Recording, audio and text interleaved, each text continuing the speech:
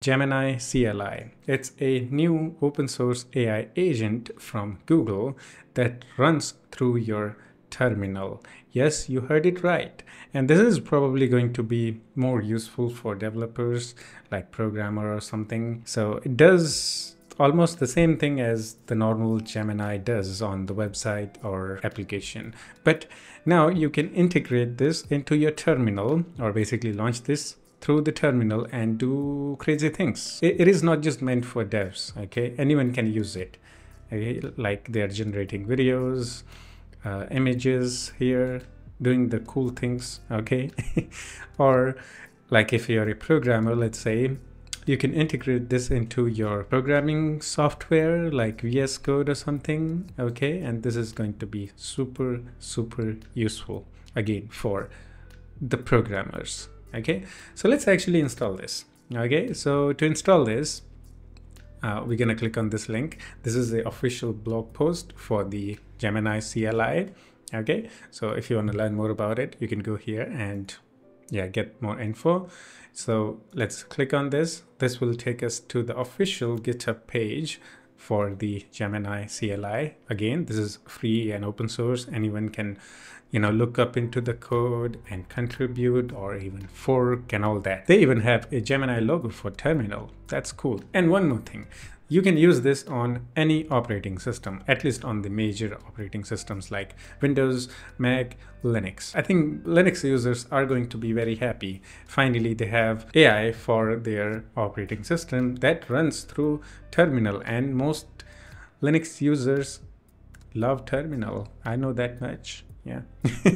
Okay. So to install this, we need Node.js version 18 or higher. So this is the official website. From here, you can select the operating system and install this on your system. Like I'm on Windows, so I'm going to select Windows. You can select Mac, you can select Linux and install it. We can either install this through the PowerShell or we can get the installer. There is also a Mac installer. Okay, is there an installer for Linux? Oh, there is a binary. I think for Linux, just go for the terminal one. Okay, it's the standard on Linux. So I'm going to select the Windows and I'm going to get the Windows installer, and guess what, I have this thing already installed actually. And make sure that the Node.js version is higher than version 18. So you can just go for the LTS version, which is version 22. Okay, I just downloaded and installed LTS one actually. So just install this. As you install the other programs, just hit next, and you'll be good to go. Now you can use any terminal that you want. Okay, so like for example, in Windows, I can run the PowerShell, or I can use the command prompt, or if I'm using WSL, I can use the WSL one. I'm just gonna go with the old-fashioned command prompt, okay? Because this is the only terminal that works almost all the time for me, okay? Yeah, PowerShell doesn't work. I don't know, I need to set up something in the PowerShell. That's what it says. So once you have the Node.js installed and have the terminal opened, run one of these commands, okay? There are two ways to install this, npx or nmp. I don't know which one is better, to be honest. I'm not a programmer, so feel free to suggest me which one is better in the comments, okay? So for now, I'm just gonna go with the npm one, okay? Because I think I have used npm before, so still don't know how that works. Installing this isn't that difficult actually. There are only few commands, like just one command and then one required software. That's it, okay? So I'm gonna copy this and I'm gonna paste it in here, and it's just gonna install it. And you see that the slash is dancing there. That means it's working. So it's gonna take some time, and it will say added 431 packages in 20 seconds. Okay, so everything is done. Now it will auto complete the command prompt with Gemini. So that's how you launch the Gemini once you install this. So just write there Gemini and hit enter. Now it's gonna take some time. I have actually already tested this once. So when you install this and launch this for the first time, it will actually ask you to select the theme, which you can do even after you selected the theme. So slash theme, enter, and this is the next thing that appears after installation. So this is the default theme. You can select another one like this one if you like that. Okay, I just went with the default because that looks good, okay? And there are many themes to choose from, and you can change them at any time. So I'm going to select the default theme, and next it will ask you to either sign in with Google account, or you can use the Gemini API from Google AI Studio. So there is also a link in here. Okay, so you can go here and okay, accept everything if anything pops up, and then click on create API key, and it will give you the key, and you can use either Gemini API key in here to use this, or you can simply sign in using the Google account. There are limitations with signing in with the Google account.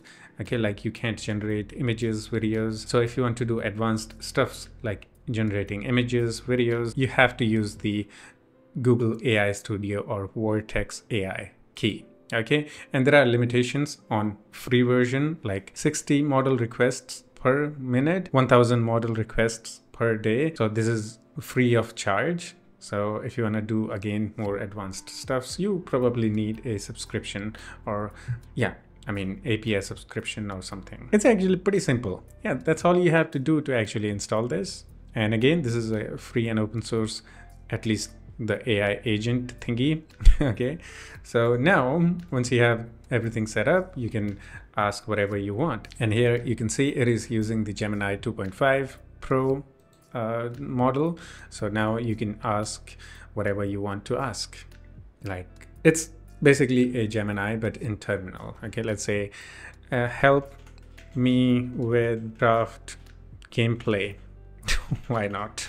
Okay, I don't know what to ask. Okay, so this is a little bit slower. I mean, a lot slower than using actual Gemini on website or application, probably because it's a free version, and you know, this is more useful for the programmers and all that. So yeah, maybe Google wants you to pay for the API and all that. So here is the output. Of course, what do you need help with in Minecraft? Are you a new player, or are you looking for help with something specific and all that? So this works as the other AIs work. Okay, the only difference here is that it is more powerful for the programmers, and you can integrate this with your programming software like VS Code or something.